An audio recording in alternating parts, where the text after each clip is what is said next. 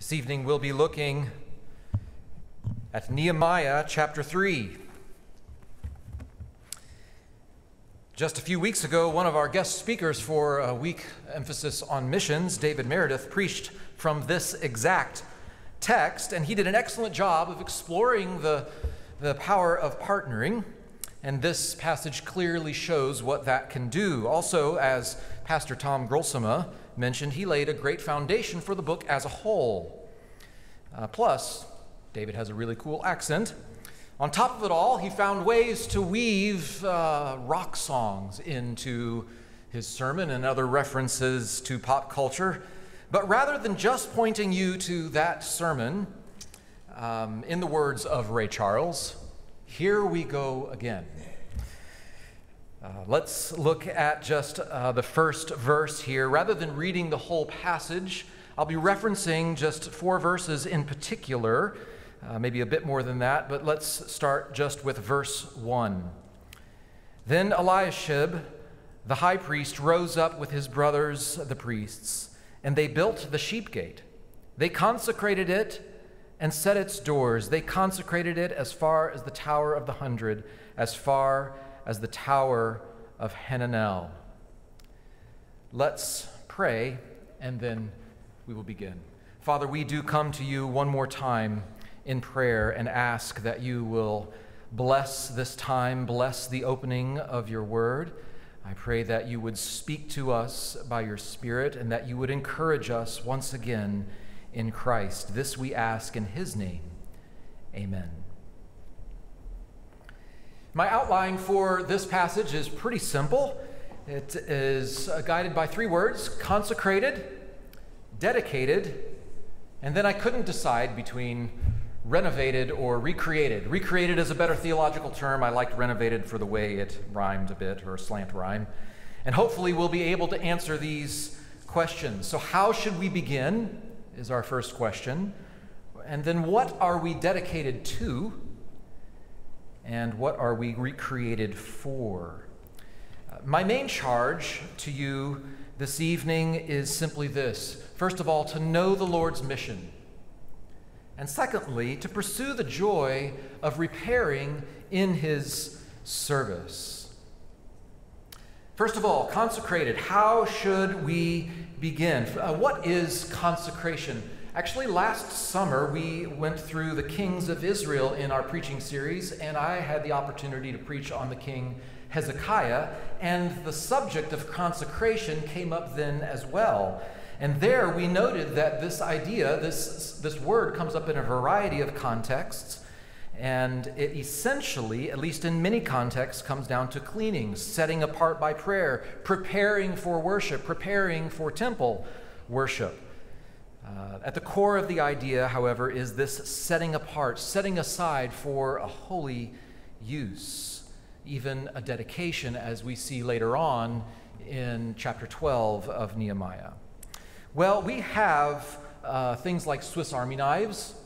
The smartphones of today are our digital Swiss Army knives. It's the do-everything device. And I found over time that I really like devices that are dedicated to one purpose, like grills.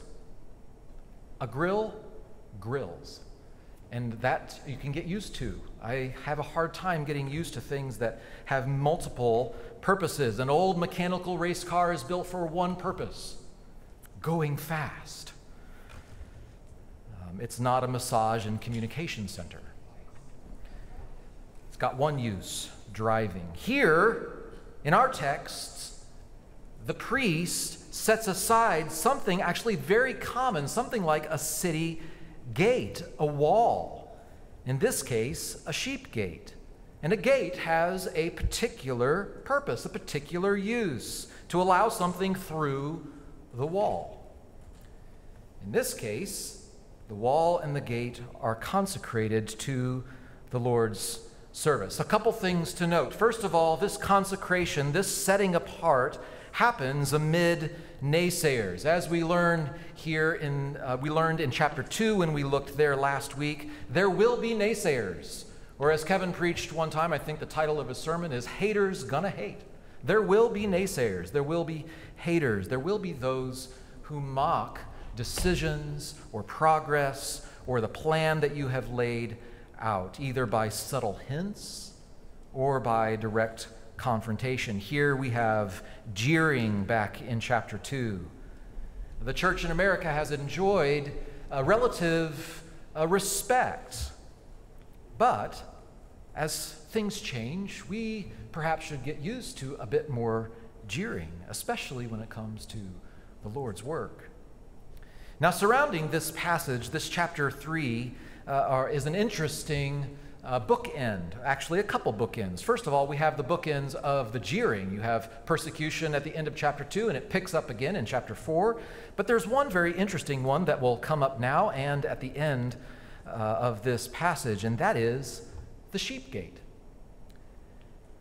Chapter 3, verse 1, and in verse 32. As a literary device, these bookends are effective, but just for now, notice that the people rose up amid the jeering, amid the naysayers. They had not even quite started yet, and the jeering had come. Even so, in the midst of that, they set their work apart for the Lord's use, trusting in his blessing. I think sometimes we are tempted to sort of wait until we have consensus, wait until everything is just neat and perfect and just right before we begin working for the Lord. Now, gathering wisdom is a great principle of the Scriptures, but sometimes we just default to licking our fingers and sticking our hands in the air and seeing which way the wind blows before we end up committing.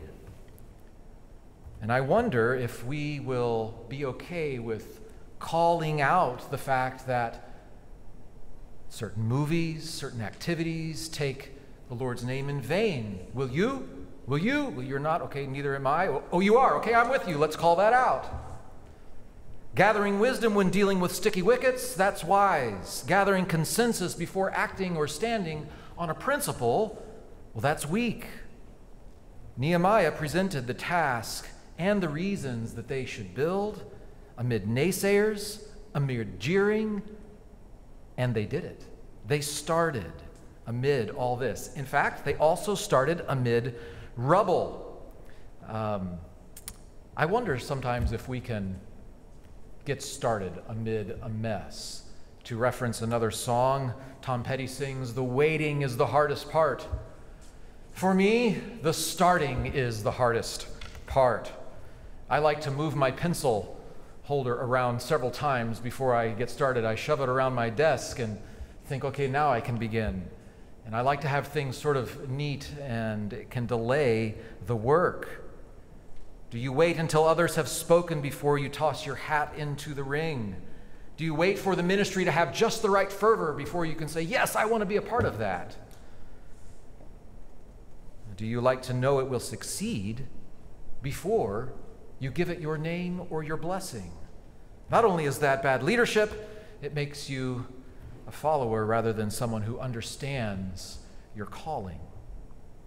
I wonder if we can pick up the pieces as they began to do amidst the rubble, amidst the jeering, amidst the naysaying. What if the virus lasts longer than we all hope?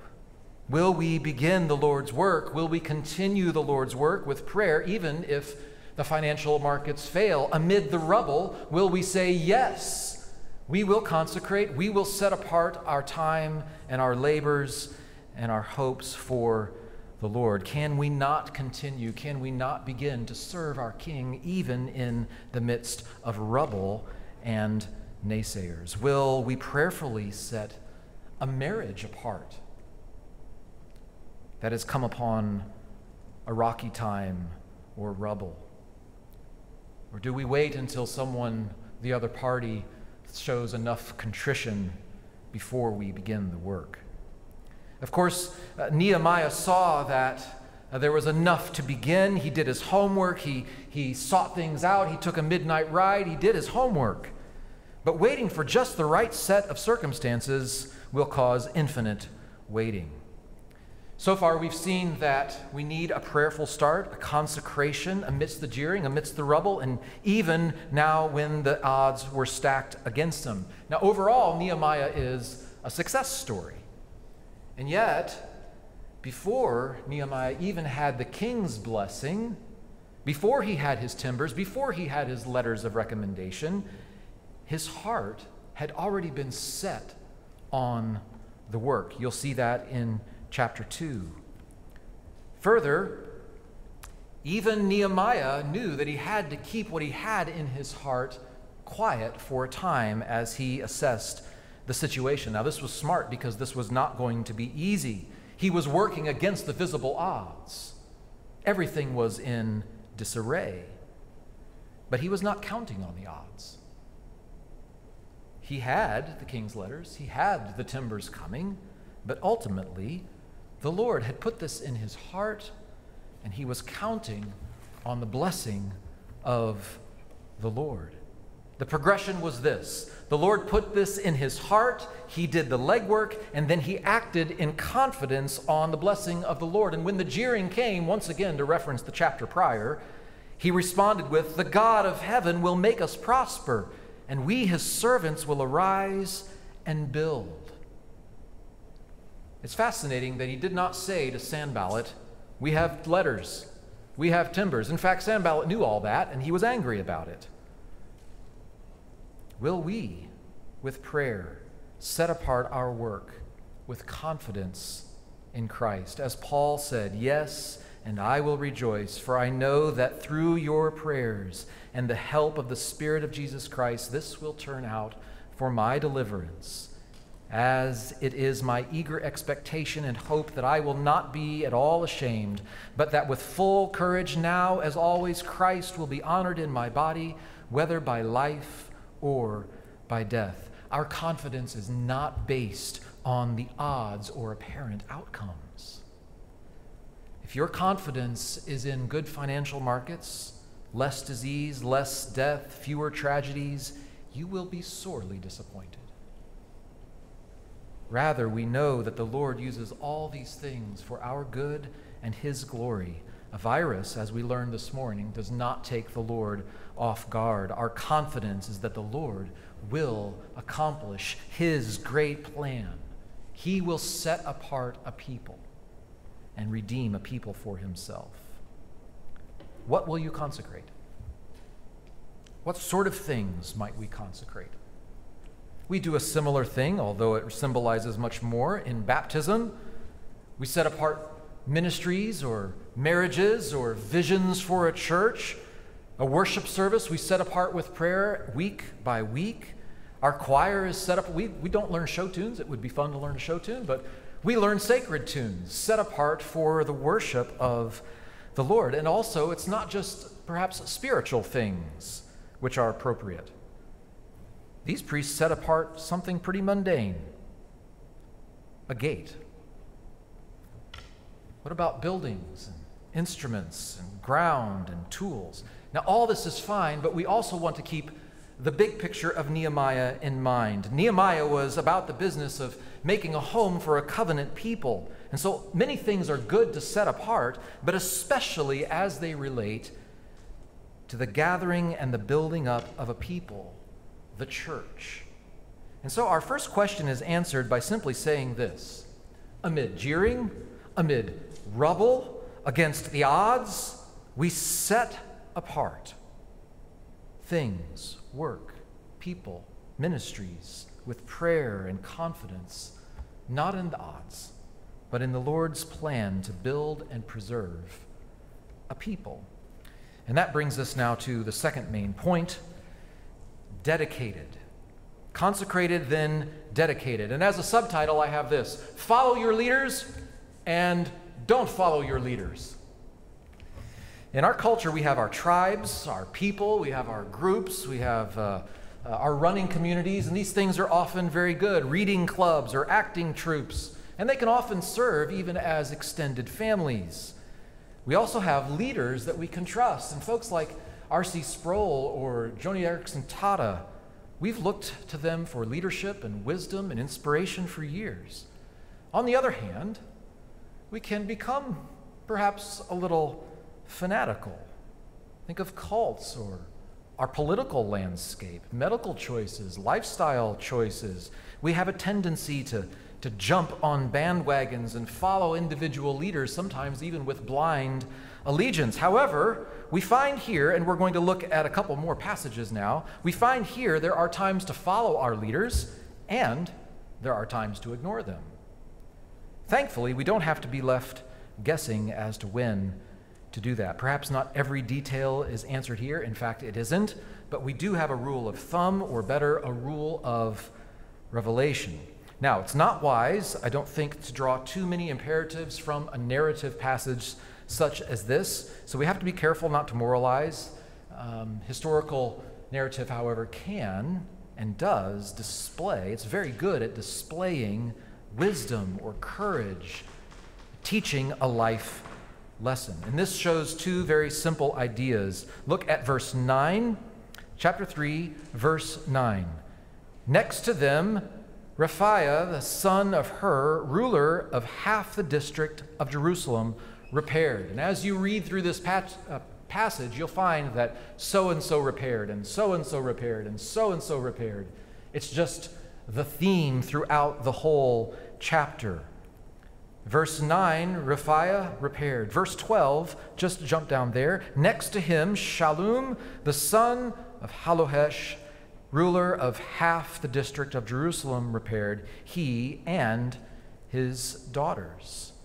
These were important rulers getting out there, getting their hands dirty. Presumably, they'd heard Nehemiah's call. They'd seen his confidence in the Lord, and they got on board. And further, they didn't say, well, you little people, we're the rulers, you little people get out there and do the work. They were not, as Bob Dylan sings, one of the boss's hangers-on sometimes comes to call at times you least expect. Try to bully you, strong-arm you, inspire you with fear. It has the opposite effect. They were not like this. They weren't sitting back and shouting orders. They jumped in, and no doubt this encouraged the people around them. It's good to follow leaders who have done their homework, who get their hands dirty, and mainly who seek to serve the Lord. And they were doing this under the direction of Nehemiah. But let's now back up to verse 5. And next to them the Tekoites repaired, but their nobles would not stoop to serve their Lord.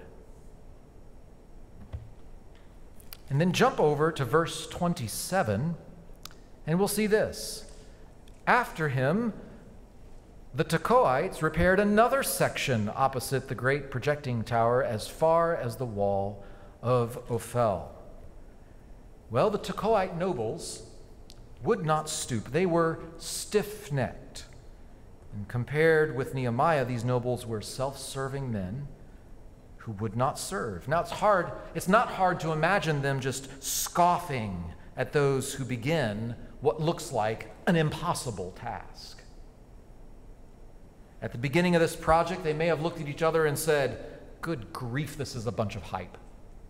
Why even begin? This is pie-in-the-sky foolishness. But that sort of thought is self-serving and self-gratifying. And so, yes, there are times we follow our leaders because we see them serving the Lord with humility, and there are times we do not follow the leaders, but we don't just choose willy-nilly. How does one do that?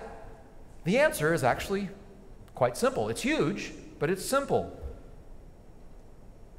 It's by being fully dedicated to the Lord's goals. That brings wisdom. Of course, this assumes that we know the Lord's goals and how he normally accomplishes those plans. He calls a people to himself through Jesus Christ. He spreads the gospel through his servants. He sanctifies us. He calls us to stoop and serve. The picture in this passage is actually pretty straightforward. Some leaders are worth following, some are not. The way to decide is know the Lord's plan. Nehemiah published the plan that the Lord had put into his heart. And the only way to have wisdom in the details is to know the big picture. So far we have consecrated. We've learned that even amid the jeering and amid the rubble, amid humble beginnings against the odds, we set apart much of our lives, and especially that which relates to the building up of the church. And second, we're dedicated. There are times to follow, times to not follow, but being dedicated to the Word of God and His will or His law, His plan, His goal, this is paramount. Or as Kevin pointed out, even this morning, the fear of the Lord is clean and the beginning of wisdom, as we're focused on His Word. The wisdom in the details follows. And then third, we find in this passage that a wall is being renovated, or we'll use the word recreated, made into something new, for something new. At this point in Israelite history, it has already had a long history, and the people were built up, and then they were scattered, and now they're being brought back together again. And this is a pattern we see throughout the scriptures. Abraham and his descendants grow, and then they go into slavery. And then they are brought out as a new people into the promised land. The people unify around Saul, but then the kingdom splinters, and then they're reformed and strengthened under King David. Adam was created as the child of God, and then he sins and is exiled, and the new Adam remakes a people. Smaller pictures actually follow a similar format, and we have one here in a wall. Now, this is a real history. It's also a picture. The wall is built, and then it's destroyed, and now it's being rebuilt into something new. But we should note that it's not exactly the way it was. In fact, as archaeologists study these passages, they have determined that Nehemiah actually moved the wall on the east side of the city. And also this word repaired that you see over and over through this passage has a sense of being made firm, made solid. It's not really intended to communicate that they made a carbon copy of the prior wall. It's being repaired, remade. I was given some depression glass, green depression glass, and I broke one of the plates. And so I got some really good glue, and I put it together, and it's now solid. But forever you will see, if you hold it just right, the crack that is there. It's solid, but you can see that sliver of a crack. It's like that for us as well. And so, as many others have pointed out, as we look at our teleology, where we are headed, we are not headed back to Eden. We don't yearn for the good old days, or as Bruce Springsteen sings, and I hope when I get old I don't sit around thinking about it, but I probably will. Yeah, just sitting back trying to recapture a little of the glory of, well, time slips away and leaves you with nothing, mister, but boring stories of glory days. Well, they'll pass you by, glory days, in the wink of a girl's eye, glory days, glory days. This is not our hope. The picture is not creation, fall, creation. Instead, it is creation, fall, recreation. Thankfully, we're not Humpty Dumpty either. We are new creations in Christ. What's interesting is that these new creations have their scars and all. The results of sin, the hard knocks or disease, don't just disappear. Hard times come and they forever change us. Again, if you were hoping for easy street, you'll be sorely disappointed. After the fall, after being torn down, broken because of sin, we are then healed and remade and reformed in Christ. After all, what does the scripture say? The seed must die before it sprouts. As I sing in one of my songs, it's not quite as popular as Bruce Springsteen, but I sing, "Only the dead can rise." And so we are being recreated, made new, And finally, we see in this picture, in this chapter, that one part made holy, one part set apart, one part consecrated makes the whole thing holy. Christ redeems the whole man. Back to verse 1. They consecrated as far as the Tower of the 100, as far as the Tower of Hanel, but just before that, and they built the sheep gate. Consecration is not mentioned again in this chapter, or even in the building project, and yet, from gate to gate, the construction continues. The chapter follows the entirety of the wall. It comes full circle. And then remember the bookends I mentioned at the beginning of this sermon. In verse 32, we find once again, jump there, and between the upper chamber and the corner of the sheep gate, the goldsmiths and the merchants repaired. In verse 32, we find that the priest's work and then the goldsmiths and the merchants' work meet. The whole enterprise is there consecrated. Likewise, Christ's work extends to our account, and the whole enterprise, that is the church, is set apart for the Lord. I suppose that we should be careful about making too much of all the little pictures we find in the Bible, and yet it should not surprise us that this begins and ends at the sheep gate. Matthew Henry suggests that at this gate they solemnly committed their city and the walls of it to the divine protection. It was through this gate that the sheep were led, the lambs were led to the sacrificial slaughter. Further, it should not surprise us that it not only began there, like I just said, but it ends there in verse 32. Our redemption begins with the Lamb of God, and it ends with the Lamb of God, the Alpha and the Omega. And during this construction project, some do a little, some do a more, and some, like the overachieving Tekoites, do a lot. But all their work is now set apart, and then we find in chapter 12 of Nehemiah, is dedicated to the Lord.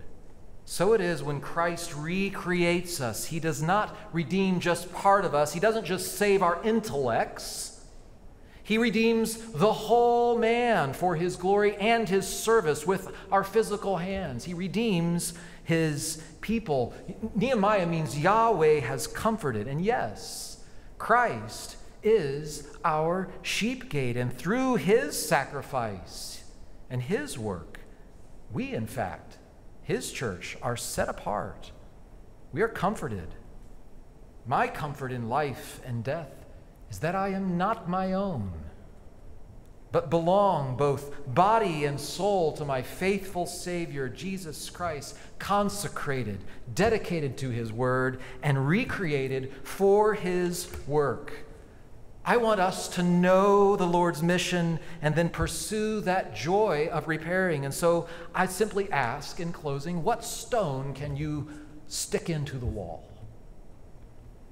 How will you build up God's people? What will you set apart? What will you prayerfully bring before the Lord? And let me just add one thing. If you are older, there's no time like now to begin. As I read through this passage, I thought of the parable of the talents. Some started at the end of the day. Some did little work. Some did lots of work. And yet, their work was accepted. You don't have to be overachieving Tekoites. What part of the wall are you building? Can you move just one stone?